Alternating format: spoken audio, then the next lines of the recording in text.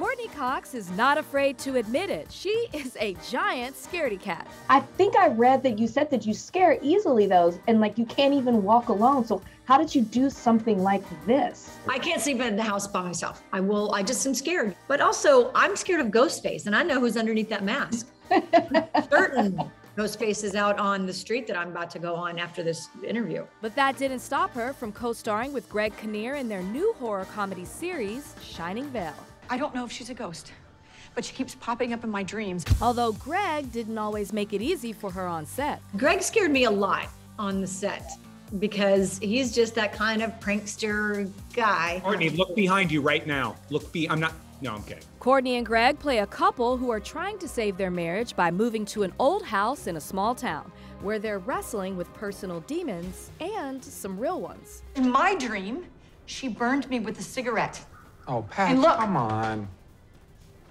Oh my God. Can you explain for our viewers? They're calling it a horror comedy. What is that? I mean, I would call it a dark comedy mystery. I mean, it definitely gives you absolute scares.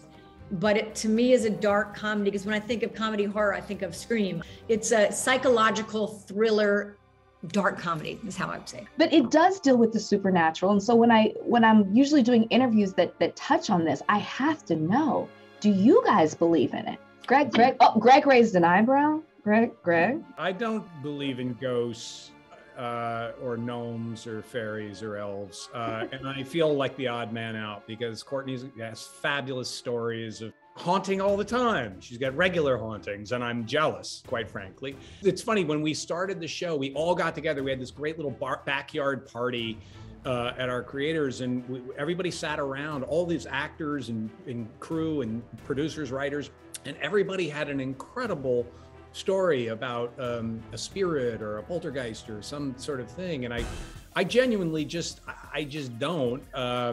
Not that I'm in a hurry to make that happen, but I actually, I did feel a little like amazed at how prevalent it is. And the more you talk to people, you realize it's out there. So the idea that this family is a real family and is funny and in pain and hurting and going through all these things, but in the backdrop of this thing that people can relate to is, it felt fresh. It's because you don't believe, Greg, that they haven't revealed themselves to you yet. Courtney, you said that you have stories. Can I just hear one? Well, I'm not going to tell you the one that just happened the other night because it's too hard to describe, but it did happen. I'm in London and there are a lot of, I mean, who knows what this building that I'm sitting in right now was built on. I mean, it could be anything. I'm going to find out. Although Johnny's like, please don't find out. There is a quick story. My house was supposedly haunted. I lived in Laurel Canyon at the top of it. And I was like, no, I wouldn't even know a ghost. It was sitting next to me right now. And I kept hearing stories. And then one day I opened the door and there was a UPS guy or whatever. And he said, do you know that this house is haunted? And I go, I've heard, so why? Why do you say that? He goes, because there's someone standing right behind you.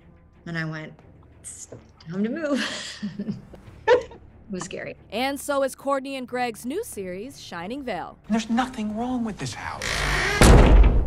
Premiering March 6th on Starz. Can't wait for everyone else to see it, and Courtney, stay safe.